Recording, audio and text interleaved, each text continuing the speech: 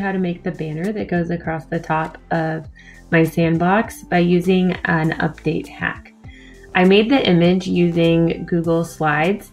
I took my original Bitmoji classroom and transferred all the things over into a new slideshow that I had set up with the dimensions of 16.67 by 4.17 inches.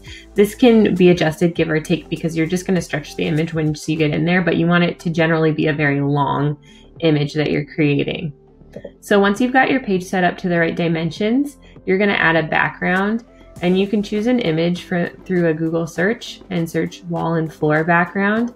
I just picked a simple gray one that I typically use for my Google Classroom and for Schoology. Within this slide, you're going to start adding furniture from your normal classroom to make it look as consistent as you can so that students recognize that as being your virtual classroom. So all I did was just copy and paste items in to that slide. And when I was done, it looked like this. I took out the whiteboard and I made the plant and the chair a little bit more transparent to really make my font pop. And then the next step was just to use the shape tool. I drew circles and tried to make them as round and perfect as I could. And then once I kind of got them to the shape that I liked, I changed the color so they were bright and colorful and took away the outline. And then I did a drop shadow. It made them look a little bit more 3D and a little bit more polished when it was all done. And once I had created the first circle that I liked, all I did was copy and paste in more circles with that same setting and then change the color so they were all really uniform.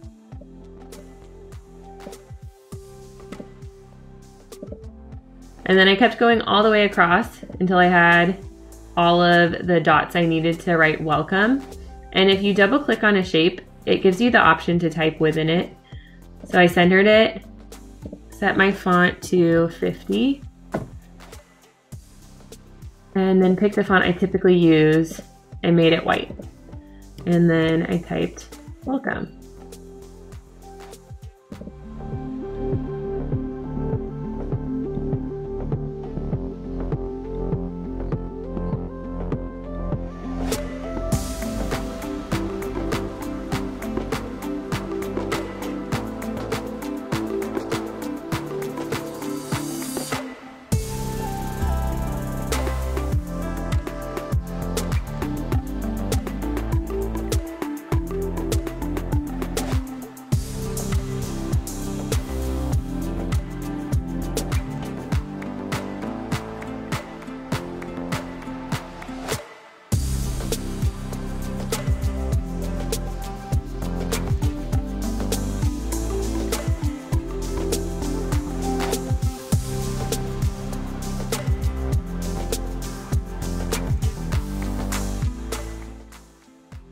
The last part was creating this cursive, and I used Pacifico 150 in white, and I just did a big text box.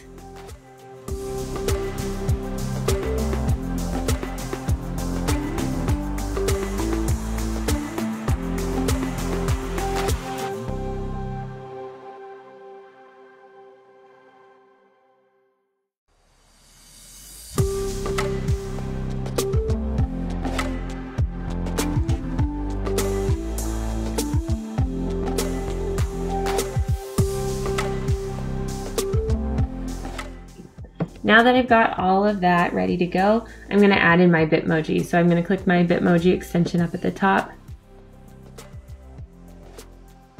And I'm going to type in confetti.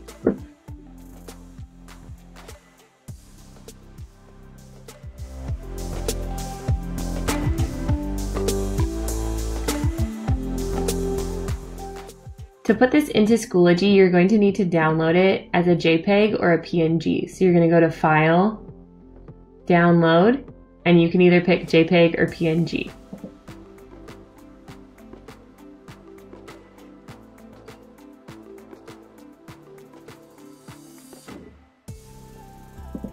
Now I'm going to go into one of my other Sandbox courses and add this as a banner. I'm going to go to Add Materials, Add a Page, and this is where I'm going to design the banner that I'm going to put up at the top. The kids are never going to see this page, so I'm going to call it Banner, and then I'm going to call it Unpublished, so I remember not to publish it. I'm also going to add buttons later to this to make it look like my other page. So the next thing I need to do is make sure I've got it unpublished, and then I can insert the picture that we just created from my downloads.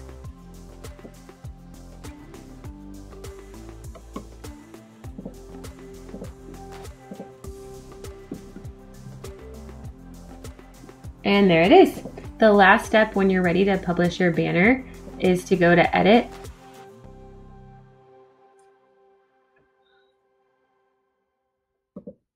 and copy your content, and then post it in your updates. If you're gonna add interactive buttons at the bottom, you're gonna wanna wait and watch the next video before you do this step. But if you just want a banner, you're gonna make sure that you click this little alarm bell so it goes to the top of your materials, and then when you post it, it'll show up at the top of your materials. Thanks for watching.